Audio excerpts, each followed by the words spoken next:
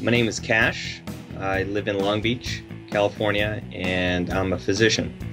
I took the Art of Charm program because I'd been listening to the Art of Charm for a couple of months and found a lot of incredibly valuable information that just overall increased my level of happiness and gave me insight in myself and other people and allowed me to interact with them more. But I felt I needed to actually get into a situation where I was pushed a little bit, where I could kind of use some of the skills that I'd been learning about in paper and on the audio, but actually put them into practice. And I felt actually going to the boot camp would kind of push me to do that, and it has.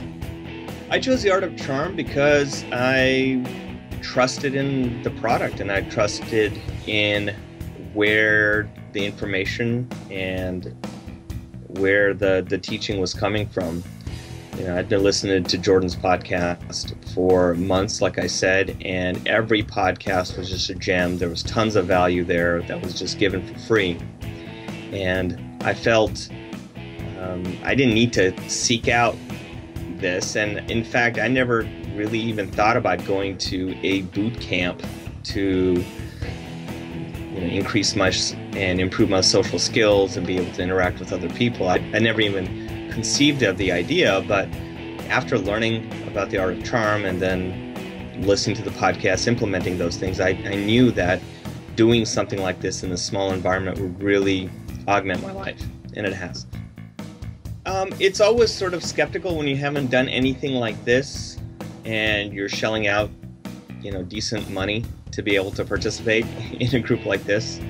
My wife was definitely, telling me to just look into it and make sure it's all okay, and is there a money back guarantee, and all the things that a partner kind of, wants to protect you with. But I think a healthy dose of skepticism is really, really important. And so I was a little skeptical, but in the end, I had already been sort of exposed to a lot of the teaching over the last couple of months, so I knew it was coming from a place of genuineness and of sincerity. So I really wasn't concerned I was going to get the wool pulled over my eyes.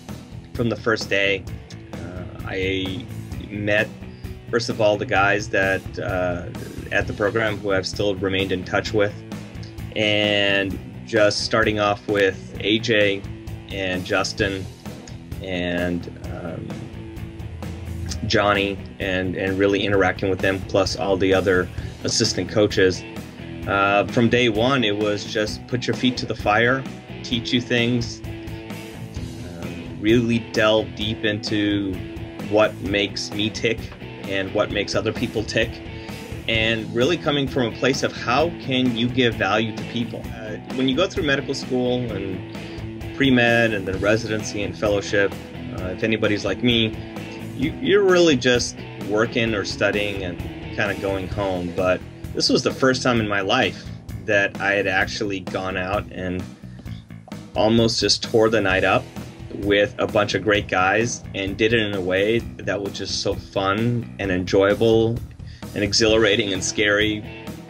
And every night, and we went out 5 nights in a row, got home 1, 2 in the morning, and was just excited to do it the next day rather than just being exhausted.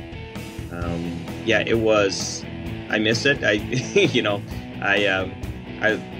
really look forward to doing it again with my AOC buddies that I met. Unfortunately, they're on the East Coast, but to say the least, incredible. Just what a great, fun, awesome experience.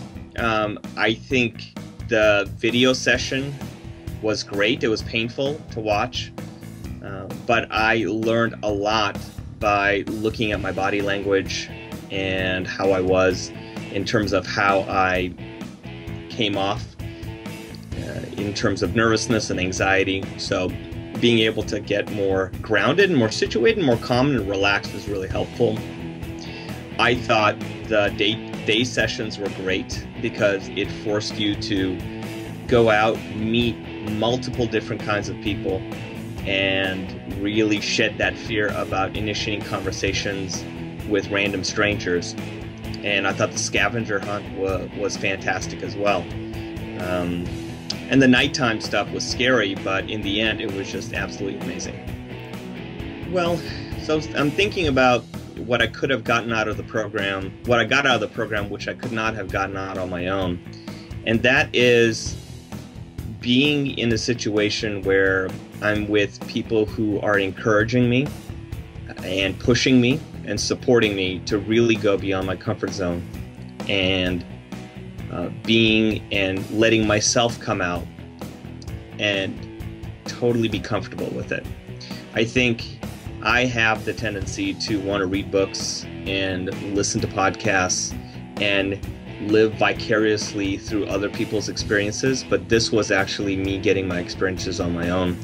And there was no other way to really push that rubber band of comfort to the point where it snapped, unless I was actually there myself doing what other people have done, such as this program. So this training program for married guys, I think, provided a really great framework for kind of interacting and valuing your partner, and seeing places where you could really add value to your partner and to your relationship. And by doing that, you actually wind up getting value back. So really trying to listen and see, for example, what my spouse preferred or what her subtle cues were when she communicated about what's important to her. And being just a better listener, and actually then having the courage to do some of the things which I'd maybe been scared to do. So for a married guy, I think it will make the relationship with your partner much closer. Hopefully they'll celebrate in your growth and be able to grow as well. I found that my wife has grown as well and learned from me, and she has started to take in some of the teachings about positivity, about basic human need of acceptance, appreciation, and acknowledgement. And some people may realize that they may not have chosen as great, but in the end, I feel like it gave tremendous value to my close relationships.